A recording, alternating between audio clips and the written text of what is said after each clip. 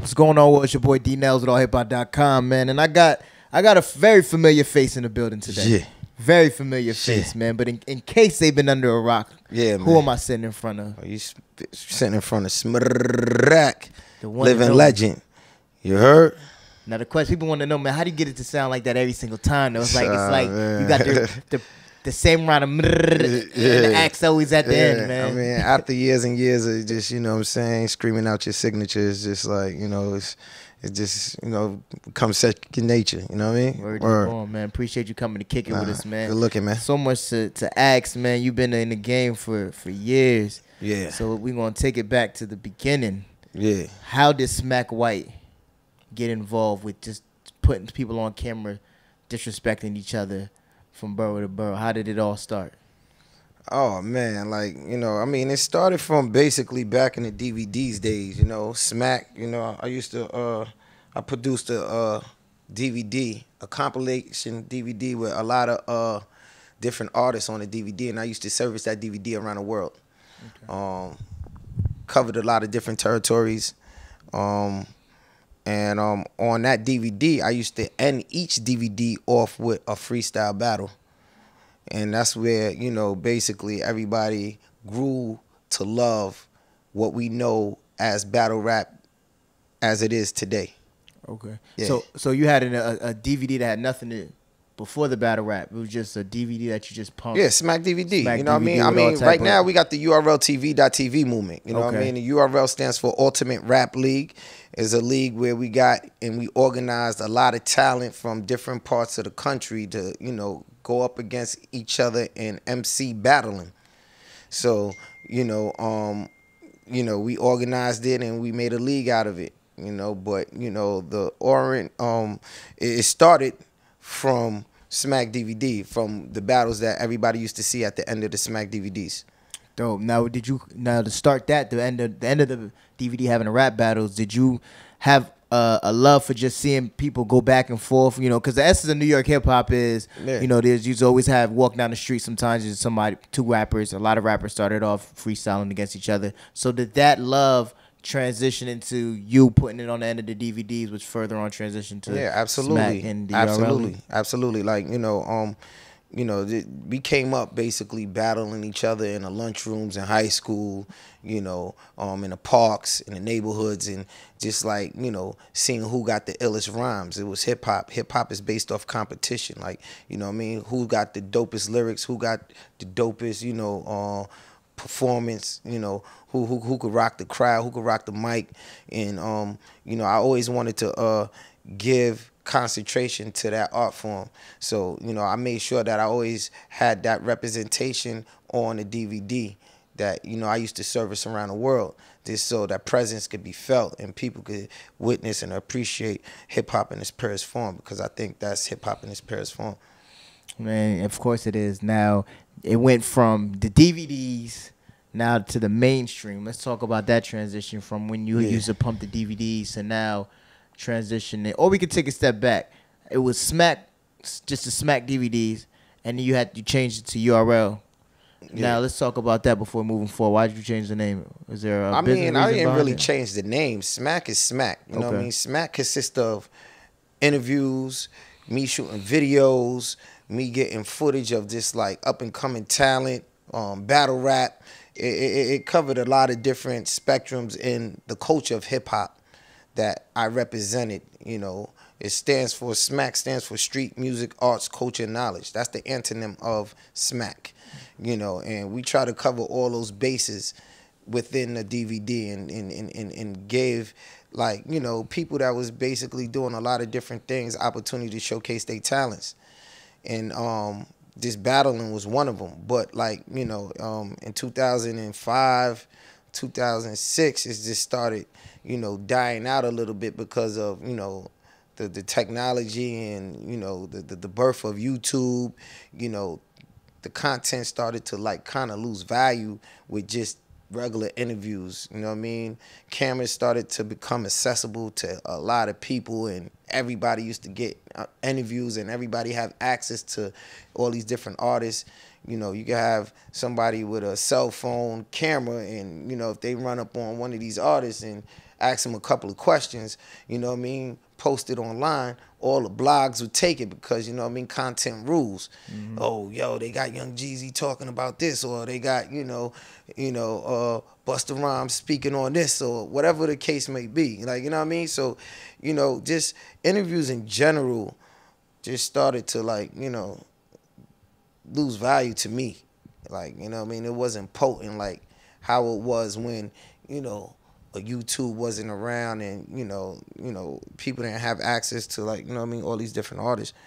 But when it came to, like, the freestyle battling and, like, all the battle rap, that was a particular piece of content that could never be recreated, or like that was something that people could appreciate, and it's history. Right. It's documented history because it's like a boxing match. Once two people go at it, in a ring, it's documented, and that's what it is. So I just wanted to just raise the value of the art form of battle rap, organize it, bring these guys up, raise the production level, bring these guys in bigger venues and bigger arenas, and basically, build a movement where people could appreciate coming, seeing dudes go at it round for round lyrically. Now, talk about the first battle that made you feel like, all right, listen, I got something with this battle rap thing. I'm going to keep pumping this battle rap thing. Me personally, it was the caught my attention when J Mills and Murder Mook battle. That was Absolutely. like one of my battles that I can recall. Absolutely. That caught my attention, that had me coming back for more every time. That was the first battle, round for round, that I serviced on the Smack DVD. And that was the birth of, like, the interest of what this battle rap culture know battle as being. There was battle rap before the Smack DVD, but those battles before the Smack DVD was like basically on beat. You understand? Like 8 Mile, you go on stage, they throw a beat on, you rhyme, then the other person, they throw the beat on the same beat, and then it's different. But when it came to J Mills and the Murder Mook, basically a cappella. That's how we used to do it. Like, you know what I'm saying? We didn't have beats, like, coming up in the parks and, rhyming in the lunchrooms and in high schools and all that. We used to just, who got the dopest lyrics. So, that's what cloth that I'm cut from, and that's what I was used to seeing. And, I got a chance to basically capture, J Mills and Murder Mook, going at it. And, from there, it was just, something that, I felt that, needed to be represented. So we continue to basically capture that content. Dope, man. And now you here, right? You with the URL battle, coming from pretty much the origin of it all. You said something that I caught was like people were battling, but they were doing over the beats. They were doing over beats. Nowadays, people are battling on with or without beats. Since we talking about beefs, let's talk about the beefs inside the battle rap league right now. You got some heated beefs going on right now. Well, me personally, I'm from Jersey, so when Sue Surf and Shotgun was like not beefing, not rocking with each other, that kind of hit home. Right. Now outside of the league, you got a lot of rappers going back and forth. So what's the difference between battle rapping in the league and then mainstream battle rap? And what was your favorite battle as far as off the outside of the league that you can recall? Outside of my league, outside of URL. Well, just in general, like Nas and Jay-Z. Oh, Nas and Jay. Yeah. I mean, I appreciate all hip hop beefs. You know what I mean? When they keep it hip hop, of course. You know what I'm saying? I don't want to see nothing get violent with any of these dudes because we all brothers at the end of the day. But like, you know what I'm saying? Hip hop is based on competition. And you know what I mean? If you got a personal with somebody, I feel that you should definitely, get your pen game on and, you know what I mean, basically represent your skills and go for yours. You know what I mean? That's what this is based of. But, Beanie Siegel, Jadakiss is one that really, like, stick out to me. Like, I thought them two was really, like, you know what I'm saying, getting into their pen games and, really going at it at that time. Like, you know what I mean? And you know, I just appreciate good lyricism and lyrics from, you know, dudes that, you know what I mean, feel some type of way with, you know what I mean, somebody else. And, you know what I mean, I like the competition and the competitiveness that these dudes display, you know what I'm saying, in their lyrics. Right. Now, has anyone off, like, for instance, when Beanie and you said Beanie and Jada, has anybody ever come to you like, look, we beefing on like, let's take it to the smack. Let's take it off without a beat. I mean, but they different. Like, Gotcha. you know, from battle rap is different than mainstream music. Like, you know what I mean? These dudes that, you know, like our culture of battle rap is different. It's like, it's a different whole style of preparation and skills that you have to basically be successful with inside the battle culture, opposed to making a record, spitting on a beat, dissing somebody. It's two different things. You know, some of the battle rappers, you know, can't basically, you know, make songs as good as some of the established major artists that make songs, and some of the major artists that make songs out there cannot battle rap. Like, you know, right. They don't have what it takes to, you know, sit up there and remember, you know, 3 rounds of written material to perform in front of thousands of people and capturing the attention of thousands of people without messing up and getting into your stories and getting at somebody. That takes a certain type of skill that you have to have for you to basically be successful in battle rap. Right, and we saw that when Joe went at Hollow. Exactly. When him and M tried to put that together. You know, but Joe did pretty good. I wasn't mad at him. He didn't all the way, like, you know, he was okay, you know, being, you know, from that other side where, you know, he's a regular artist and he basically made that transition. So I commend Joe Budden for stepping out his comfort zone and letting, you know, the world know that, yo, I could do this too. If I applied my mind to it, and he really took his time out to really show the world that, you know, he could actually, like, you know, get it in on this battle culture time. Right. So, you know, shout out to Joe Buttons. But, you know, it was different. Like, you know what I mean? Hollow showed him, like, yo, this is our culture. Right. You know what I mean? Get up out of here. You know what I mean? So it's all good. M got a new artist by the name of Conway. Yeah. Now, I know Beasley spoke on it on Instagram. Yeah. I want to know your point of view. He dropped a lot of your heavy hitters names in the freestyle he did on Shade 45 one time. Yeah. And you just said it's a whole different type of ball it's a game whole different coming thing, into that but league. I'll just say, like, you know, we'll love to see him transition. Like, if you feel that, you know, he could bang, let's figure it out. You know, the invitation is open. Like, you know, once you put something out in the universe, you know, you should, you know what I mean, be able to live by it and back it up, you know? Right. So has any of your guys who saw that, like, listen, can we get this dude in the league one time just so I can eat him up, or no one really reached out to you yet about it? Nobody, you know, really reached out, because dudes come at these dudes every day, you know, but and never really want to take the step to really jump in. They'll just, you know, shed their little, you know, opinions and say their little slick comments, and then, you know what I mean, when it comes time to, like, really trying to, you know, get them involved in stepping into the ring, you know, it never works out for whatever reasons.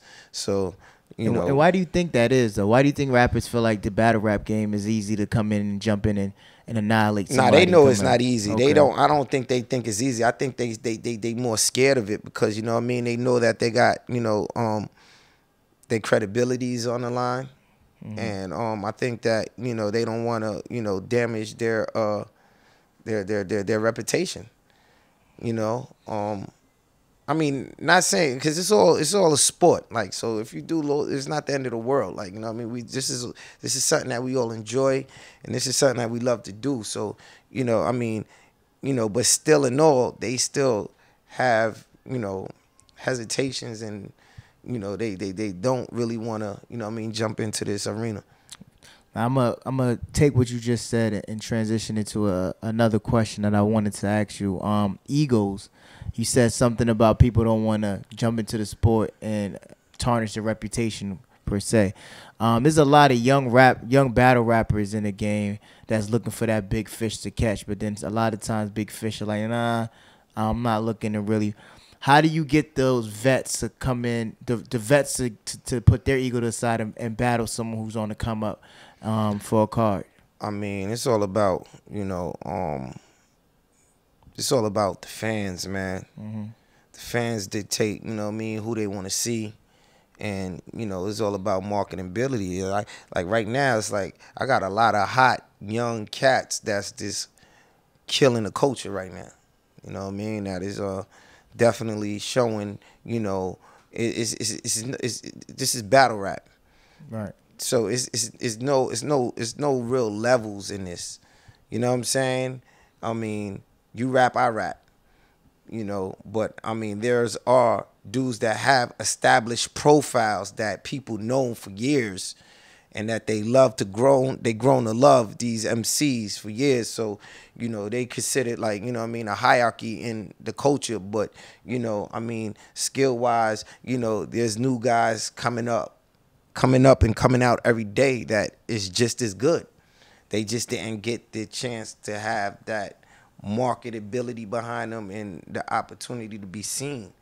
And that's my job, to basically, groom and birth new MCs. How do you deal with all these egos? I feel like once a cat comes in and gets a couple W's under their belt, yeah, their ego just, and then how do you bring them back down and be like, listen, I need you to, bring it down a little bit. Yeah. Come back to reality and let's keep working. It happened naturally, like, you know what I mean? People feel that they on a high horse until they get hit, and like, you know what I mean? It happens. It's just like boxing. Mm-hmm. You win a couple of fights, you feeling like you untouchable. You know what I mean? But then, you know what I'm saying, when somebody just hit you with a good blow, you know what I'm saying, and knock you be like, oh, you get back to reality, like, yo, all right, let me focus and, you know what I mean, let me just calm it down a little bit. But it's the same thing, man, Do you feel that battle rappers yelling out how much money they make per battle affects you booking other cards? Like not really, you know what I mean, because I set the budgets on what I'm gonna distribute out, you know what I'm saying, for a card, and you know what I mean, we live by the budget. So, if it don't make sense within inside those means, then I mean, we keep it moving, or we will take that offer to the next best potential candidate that, you know what I mean, we feel that could actually, put on a show. Okay, dope. Because a lot of times too, I'm like, oh man, these dudes are just yelling out the numbers. You gotta be on some like, hey, you killing me here, but you saying it doesn't really affect. Yeah, nah, you know what I mean, because everything is budgeted out, like, so. Now, speaking of budget, we talked a little bit off camera about it, but I want to talk about it because a lot of people want to know about the travel with going to city, like how when you went to St. Louis, Averb, Hitman Holla, or like going to Detroit, and even to me personally, now that Tay Rock is coming up, he's from the DMV area, I believe. Right. But you've been keeping it in New York as of late, and why is that? Just because it's more economical for us to just stay home. A lot of the MCs are based in the tri-state area, so it's like, it just makes sense to, and we from New York, you know what I mean? New York is the birthplace of, you know what I'm saying, this culture, and, we started here in New York with the Smack DVDs, and, this is our house. So, we stay here, and we more focused here in New York, but, we do branch out when it makes sense to go to different markets, just because, we do have a lot of fans in different parts of, the country that, really love what we do and can't make it to New York. So we try to, go out, of town as much as possible, so we could, see different people and give them opportunity to have this experience with the URL TV.TV movement. Do you ever see URL going overseas? Absolutely. You know what I mean? I would love to go, you know what I mean? But like I said, once again, it just got to make sense. You know what I mean? It got to be orchestrated properly. So, you know what I mean? It's a lot when you're going overseas. You have, immigration problems, and you got to take a lot of different things into consideration. A lot of countries like Canada, for example, is one country that's hard to get into. A lot of these dudes may have like records or history, where they won't be allowed into certain territories. So you got to take all that into consideration. Right now, a lot of see, because I asked that question. I see a lot of the leagues going overseas and doing a lot of overseas work or whatever. Do you ever feel some type of way like when you have a card brewing or the fans want to see a card and you don't get to it? I don't want to say get to it in time, but you see it on another card in another league. Does that ever like What, like a battle? You yeah, talking about? battle like a I mean, battle it between happens two people? sometimes. It happens, you know. I mean, I lost a lot of battles. You know what I mean? A couple of battles, you know, in the midst of, you know, doing this whole movement. And you just got to understand, like, you're not going to be able to capture every battle. But, like, you know, like, the credibility lies here, though. Like, we the world's most respected. So, like, if it really don't happen on our platform, it really don't count. Like, you know what I mean? People don't even really take it serious. Now, do you feel, being that you're the pioneer of the battle rap thing, when you see a lot of leagues coming around, you know how you, obviously everyone salutes other people trying to venture off and getting into a business that's booming, obviously because of your, you know, your past success. But have you opened your arms to be like, has anyone come to you ask for some advice on how to run their league? Or when you see a lot of leagues, if they're not being ran right, do you feel some type of way about it? What's your thoughts on other leagues, the numerous leagues that's been coming out? I don't really pay lately? attention, to be honest with you. I don't really pay attention to no other leagues. There are, you know, up and coming leagues that do be calling, reaching out, asking me for little pointers here and there. You know, I shed light on them, and, you know, just give them, you know, my thought and my criticism. And, you know, that's what it is. But, like, you know, I mean, at the end of the day, everybody just do what they do. You know what I mean? And I'm just focused on making sure that, you know, I accomplish the objectives that we got set over here. Like, I don't look and worry about nobody else. You know what I mean? I'm focused, tunnel vision. Yeah. You know what I mean? Serious. Most definitely. Now, I got some battle rap questions I want to ask you. Daylight is a name that he's been on some cards and hasn't showed up to some events. Yeah. Working with somebody like that. Number one, do you ever see yourself working with Daylight on future cards? I mean, at this time, like, you know what I mean, we got unresolved business, so, you know what I'm saying, until, you know, we situate that, you know what I mean, I don't think that, you know, we will have the chance to work with them. Like, you know, we got, you know, we got to sit down and figure it out, you know, but, you know, at the end of the day, you know what I mean, it's nothing ever personal, it's all business. And you know, I mean, you know, I don't take nothing personal, it's all business. So, you know, it just got to make sense. And do you ever have, when that happens, do you have backup? I don't know, what, backup battles that you have in the cut? It depends. Somebody It depends. Don't show yeah, up? It depends. You know, I mean, it all depends. You know, on the situation. Every situation is different, and you know, it all depends. You know. And another thing is, you promised. I don't know if you promised. I don't want to quote you and said you promised, but Rum Nitty, Yeah. you mentioned that you'll keep dropping who he's battling at Gnome 7. I didn't catch it, but maybe I could have. Who he's battling for? When? For Summer Madness. Oh, Summer Madness. Yeah. Have you still in the works with that, or? Yeah, we still in works because you know what I'm saying. We still, you know what I mean. It ain't dried on in ink yet. You know what I mean. So I hate to put something out there that ain't solidified because then it's like, you know what I mean. It's just not good. Yeah, it's just hearsay until the thing dries. Exactly. Now, do you feel some type of way when you started? I don't want to say the Loaded Lux has been out there that he wants a crazy amount of money right now to battle. I think I saw an interview with Beasley, and he was talking about the number that he requested, at least from the battle rapper standpoint. When they request that kind of money, and you've been working with them for so long, and you've helped boom their career, do you feel any type of way like, bro, I done helped you, you know, flourish, and you throwing these crazy numbers at me to come on cards for the fans? Does that hit home a little bit, or? I mean, it does all the time. You know what I mean? But you know, at the end of the day, you know what I mean. You know, I could never. You know, I can't tell somebody what they feel they worth.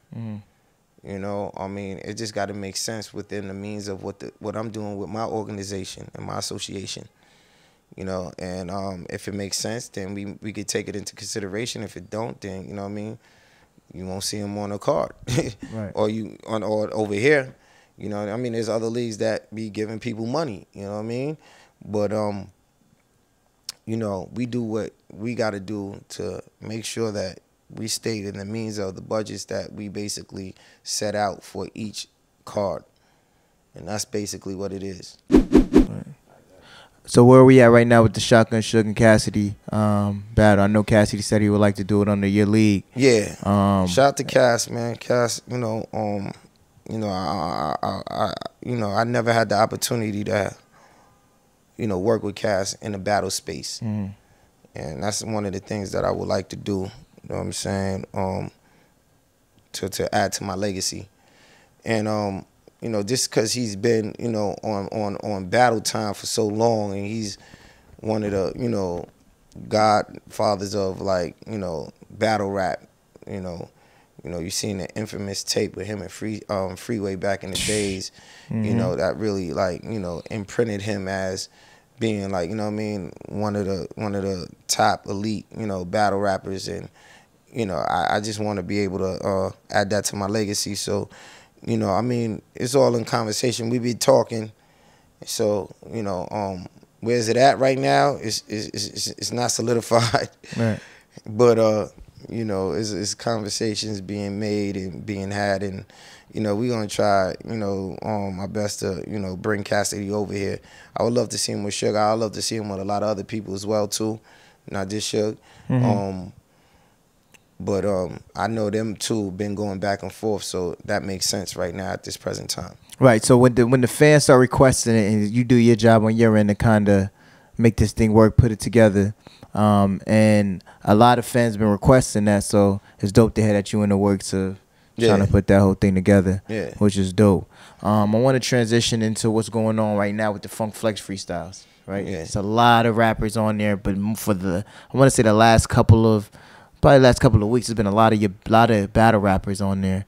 When you see that happen, where there's a lot of battle rappers getting these platforms, do you feel like, hey, you know, this thing is going in the right direction? Or yeah, absolutely. Like, you know, I just want everybody to get that proper representation. You know, I think what Flex is doing with the freestyle is great for hip hop, and you know, it's giving, you know, these MCs a platform to showcase their talent outside of battle rap.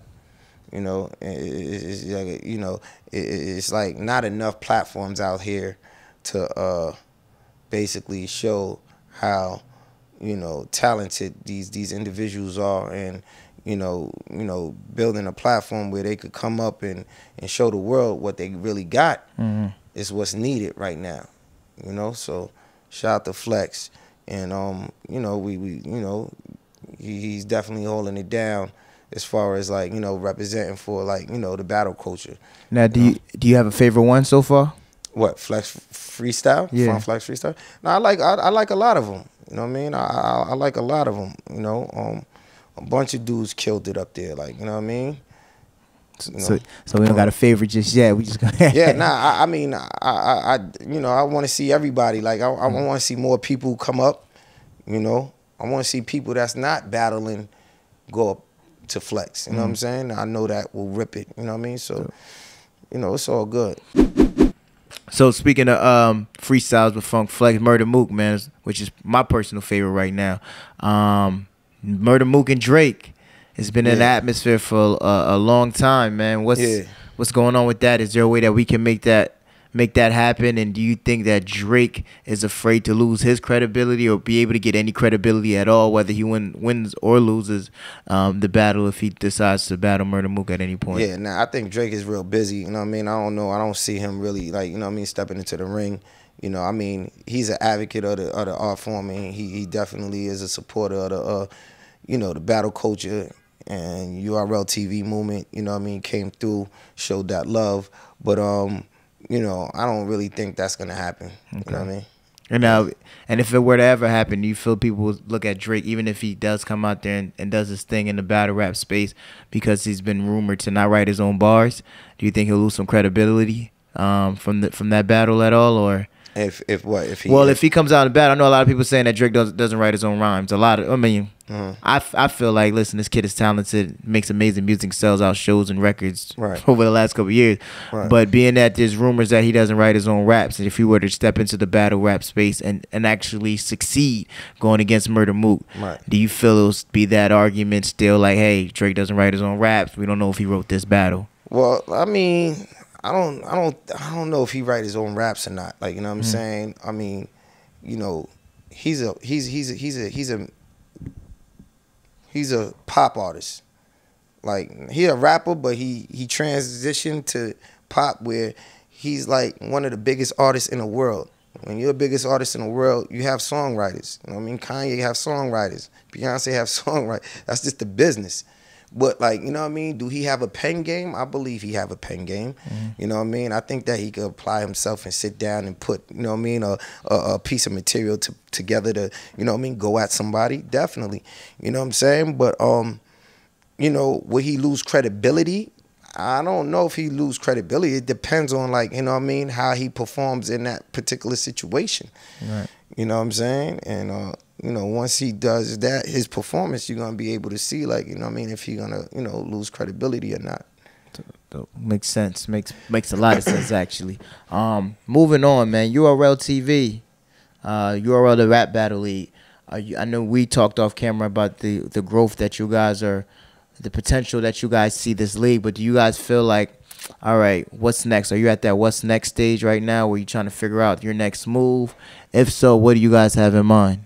Yeah, I mean, we just basically trying to definitely, you know, make this culture mainstream, you know, just raise the awareness of this art form, build our community stronger so people could, you know, look at this as its own industry in hip-hop. We single-handedly build our own industry inside the culture of hip-hop where, you know, dudes could actually do something they love to do, travel around the cities, get paid for rhyming, and take care of their families. So, like, I feel like, you know what I mean, there's this whole culture that, you know what I mean, we've been putting on for and representing is so powerful, and people don't really understand or give it the recognition and credit that it deserves. You understand what I'm saying? Like, battle rap wasn't cool 5 years ago. You understand what I'm saying? Our energy and concentration that me and my team and my brothers applied to this culture made it and brought it back to where, you know, okay, everybody is battling. You see TV shows, you know what I mean? And, you know, you see battle rap everywhere now. Yeah. You know what I mean? That's because of us and, you know, our, you know, energy and concentration that we applied into this culture. Yeah, because I know at one point you guys were doing Freestyle Friday before when it was in Park. Yeah. Had stopped. You guys plan on getting back into TV on the definitely, you know what I mean? Yeah, definitely. In situations that make sense, you know. You know, we had a good little you know, preview on 106 in Park, BET. You know, unfortunately they canceled, you know, the 106 show. So, you know, that's where, you know, our, you know, presence lived at when it came to that platform. So it went with the show. But yeah, we working right now on, we got a lot of conversations going. So, you know, let's see what happens, you know. Dope, man, dope. Now I asked you off camera about venturing off into a label situation. Yeah. Because a lot of battle rappers are looking for that. We talked about it where battle rappers, some of them just can't make records that get on radio on the mainstream. But then you have those who can, and I feel like a lot of labels aren't giving them the proper opportunity. So have you ever thought about, let me put my driving hat on with this and drive that? Yeah, I've been thinking about it. Forward. Everybody approached me with that, you know what I mean, every day. You know, I just been so focused with just trying to get, you know, this battle culture on autopilot where it's respected and, you know what I mean, is doing what it's supposed to do. But definitely looking forward to probably establishing something, you know what I mean, soon, so, you know, we could continue to see these artists, these battle artists flourish in a direction where they want to, you know, basically complete their objectives and, you know, accomplish their music goals. Dope, man. Dope. Sound like, man, you guys are busy over there, man. Summer Madness is coming up. Yeah. What number Summer Madness is? Was this 6? 6. Yeah. Right, 'cause last year it was canceled just due to, like, you know, all of the things that was going on in the city. You know, it was hard for us to, like, you know, secure a venue. You know, but now, you know, we back and we working, and it's time to make up. So I'm trying to do Summer Madness 6 and 7 this year. Now, you promised 2. Are we going to be able to get 2 Summer Madnesses, or it's just going to be the Summer Madness 6 and Summer Madness 7. Okay, this year alone, both of them. Yeah, 2017. Okay, and there's there's behind the scene dates on both. Behind the scene dates. Well, dates that haven't been released to the public. No dates have been released yet. Yeah, you know what I mean? okay. We're working on everything right now. You know, we're about to start, you know, letting out the information very soon on, you know, potential dates with, you know what I mean, the Summer Madness events. Okay. Now, you working on something personal, an app. Are we able to talk about that a little bit? Yeah, okay. Definitely. Smackflix, you know what I mean? It's an app that I'm working on where I'm just going to be bringing back, you know, the Smack DVD feel to the world with some of the newer artists that's out now, and have a lot of my archive footage, you know, that, you know, was never released, and all the old footage that, you know, people love, all the classic old footage that people love and know me from basically producing is going to be on that platform as well. And yeah, it's going to be real dope. I need everybody to support it once it drop. And yeah, it's going to be something that, you know what I mean, it's going to be definitely informational. You're going to get a lot of information from that platform. Because, you know what I mean, I'm going to get back out there and start, you know, doing what I do best. And that's, you know, linking up with these MCs and promoting their projects and promoting their talents. I think that vintage footage on there is going to be so clutch, though. Yeah, it's going to be clutch, man. I just gave them a preview, too. Yeah, like, man, crazy, that vintage footage is going to be something on there. Yeah, I got a lot of unreleased footage that, you know, I never released before that I think that the world will really appreciate. And it's just what I do, man. Like, I'm known for representing and producing content. So I never forget where I come from, and I gotta bring it back.